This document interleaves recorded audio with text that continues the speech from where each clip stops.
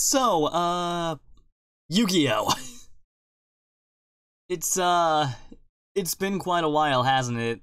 In fact, it's been a little over 3 months since I uploaded anything related to this series. I have a good explanation. Pitchforks down, please. A lot's happened. The Christmas rush, New Year's, going to visit in-laws, a controversy that I don't really want to get into. I'm also pursuing a master's degree in pastoral ministry, so yeah, all of that stuff has really gotten in the way, which isn't really a problem that I have. It's just, if I want to keep pumping these things out at the consistent pace, with the non-consistent pace that I've been doing, I don't know, I'm just sorry.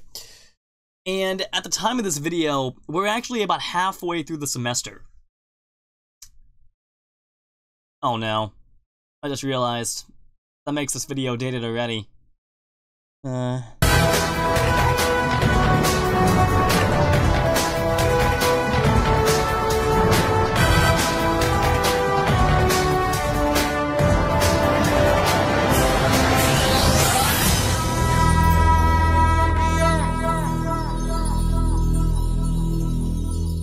Yugi and Atem feel each other out for a bit, attacking and countering each other pretty much blow for blow.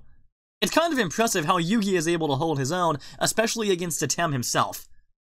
Forgive me if I go on this mini tangent, but I just absolutely adore the look of this place.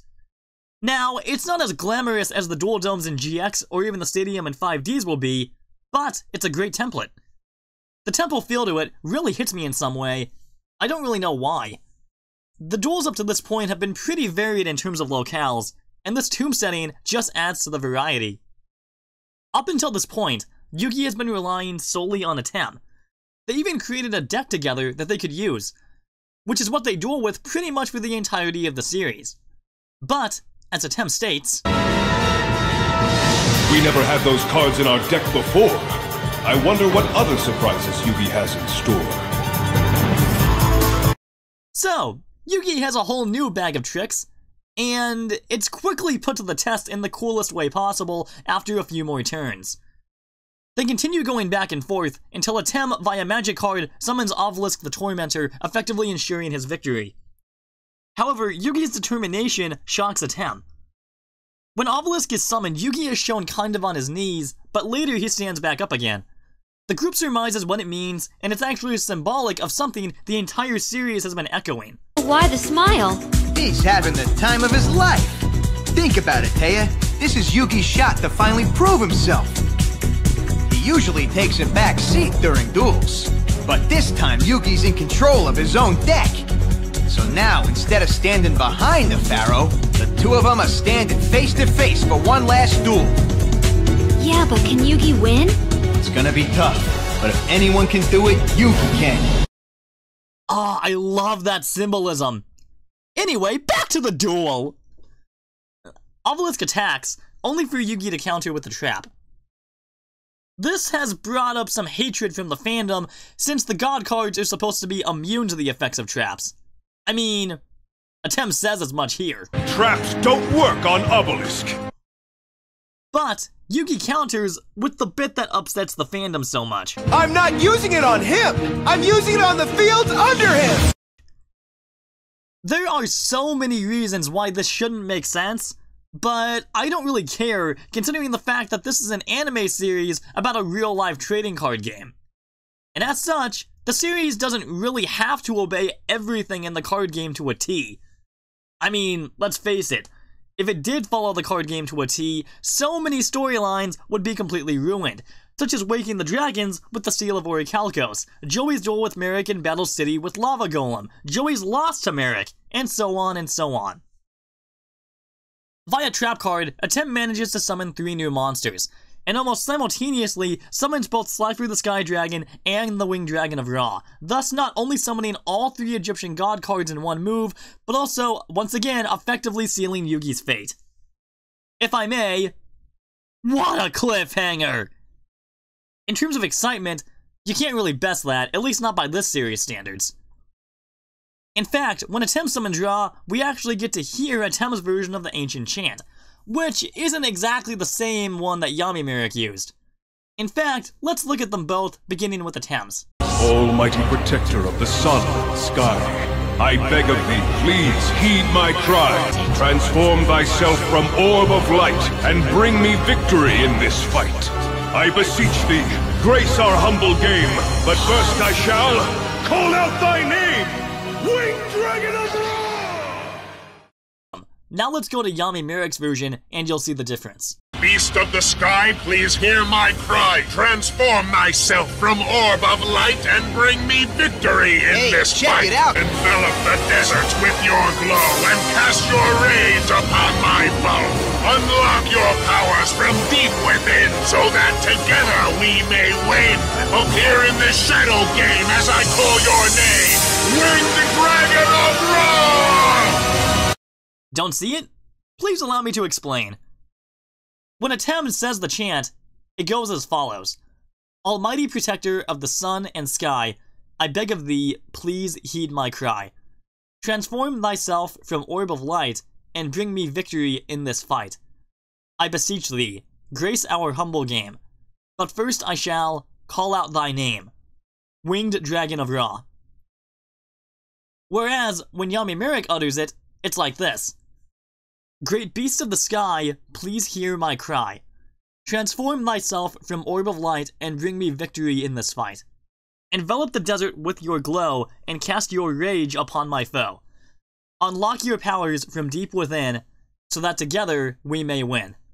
Appear in this shadow game as I call out your name, Winged Dragon of Ra. Now, why do I bring this up? Well, while this annoys some people, I believe the only reason why the two versions aren't the same is to represent who's wielding the dragon at their respective times. Not only that, but a couple of words used in the chants themselves evoke the atmosphere for their respective uses. In Atem's chant, he says, grace our humble game. Atem simply wants the dragon to descend upon this graceful game of theirs. Let me explain. The ceremonial battle stakes really aren't that high. I mean, sure, Atem's fate is at stake. But again, it's not the entire planet, like it was when Yami-Merrick used the dragon. In Yami-Merrick's chant, he states, and cast your rage upon my foe, and appear in this shadow game. Both those lines call back to the atmosphere of their respective situations. In Atem's case, he simply wants the dragon to gracefully come and end the battle, but he doesn't mean to inflict any real damage or even flat out kill Yugi. Whereas, when Yami-Merrick used it, he wanted to kill everyone present, and I do mean everyone. But I digress. After summoning all three monsters, Atem states that the true test will now begin. So, as if Yugi doesn't have enough to worry about with facing, you know, the literal king of games himself, he now has to take all three of the most powerful cards in the game down while contending with Atem's onslaught. No pressure or anything, you'll be fine. I find Atem's line about the true test very revealing about the nature of the god cards. Merrick's going to go further into it, but if you thought 1 was bad, as we saw in Joey's duel with Yami-Merrick, or even 2, like we saw with Atem vs Seto, just imagine how devastating all 3 can be at once. As Merrick describes, well, individually they have drawbacks, but when all 3 are together, they're practically indestructible. Oh, and on top of that, Ashizu states that if Yugi loses, Atem's spirit will be trapped for another 5,000 years. Jeez! Thanks for even more pressure, Ashizu. Stay the course. In fact, Seto says something that's quite ironic if we take the Dark Sides of Dimensions movie into account. Hey, Pharaoh. If you end up having to stick around for a few more years, there is a bright side. The 2 of us can finally have that rematch. And by the looks of this duel, you're not going anywhere. I'll get more into that when I review DSOD in full. Yugi makes a bold statement, which makes Atem reconsider his choice to leave. Or Seto, my bad. But you'd love the chance to watch me lose, right? Wrong. I only want to see you get crushed if I'm doing the crushing. You owe it to the Pharaoh to stay! Please take this. My king. It is you who is now king. You have a bond that goes back thousands of years! And you should be here to say goodbye to him when he loses! What? You can't be serious! More serious than I've ever been in my life! Those Egyptian gods may be strong, but they're not undefeatable! And I'm gonna take them down one by one! You're nuts! Wow. Cool. Now, if you don't mind, I have myself a duel to win! This is where Yugioh truly comes into his own. See, when he dueled against Yami Bakura and won, he proved that he was ready to be on his own. But now, he has to prove it to Atem himself, who's been with him since the beginning of the series. That is a major, major thing to accomplish, which literally all of us have had to do at some point. In fact, Yugioh elaborates on this point. Ever since our spirits joined together, I've always let the Pharaoh take the lead during our duels. But every obstacle we faced together pushed me to try harder. And I always knew that someday I'd be good enough to walk by his side. I just hope that day's today. Atem also gives Yugioh some advice, as well as some sagely wisdom, not to mention some major insight into his own character development, which is so satisfying. This is what I'm afraid of. See, the bots on YouTube are probably going to detect this from a mile away, but I'll try to condense it as much as I can, while still getting the point across. However, if you want to see it in full, simply go watch episode 222 of the original Duel Monsters. But, anyway, here we go. Yugioh, I can see the uncertainty in your eyes, and if you expect to win this duel, you must first overcome your self-doubt. I believe that's why fate brought us together, so that you could learn to trust in yourself, and be the duelist that you truly are inside. And so that I could learn from you. I wouldn't be who I am without you. And I thought about everything that you taught me when I was building my deck. That's exactly what I did when I built mine. You taught me about bravery. And about having self-confidence even when all hope seems lost. And I thought about that with every card that I picked. And you taught me about friendship. And having compassion for others. In Duelist Kingdom, you showed me that there are some things more important than winning, like the safety of a friend. Each of us has given the other a gift. Ah, the feels! That's so great to see. Anyway, Atem destroys both of Yugioh's monsters, with both returning to the field instantly, courtesy of Mirage Ruler, which essentially resets the field as well as restores Yugioh's lost life points at the cost of 1,000. Either way, great play. Also, I'd hate to keep dumping on Dylan's timeline theory, which I actually think is really impressive, but, well, Ashizu, take it away. I feel as if Yugioh is going to turn things around in his next move. Huh? Have you seen the future? I haven't had a vision of the future in years. Let's just call this a strong hunch. This next part is just gonna be me gushing about how epic this comeback is. So I may save it for next time, depending on how long it turns out. But in case it did make it into this one, here we go. Yugioh basically breaks up his Magnet Warrior into the three monsters that formed it. But in doing so, he activates Slifer the Sky Dragon's special ability, its second mouth, which forces it to attack any new monster that the opponent plays.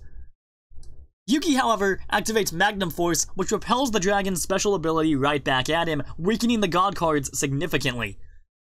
He then goes into attack, only for Atem to activate Mirror Force, destroying Yugioh's monsters instead. Yugioh then activates Magnet Reverse, allowing him to summon Valkyrian back from the graveyard. But once again, Slifer's effect activates, only for Yugioh's trap to counter it. Only this time, Obelisk actually goes down for the count. Yugioh then separates Valkyrian once again, repeating the process once again. Only both Slifer and Ra are destroyed. Well, that didn't take very long now, did it?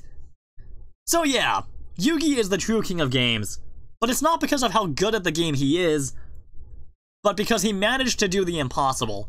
Defeat all 3 Egyptian gods in the same turn. Unless you count Pyramid of Light with Seto doing it, but I'm not since that movie isn't considered canon. This whole plot summary has gotten me thinking about something Seto related. His character development. Let's take a look at that.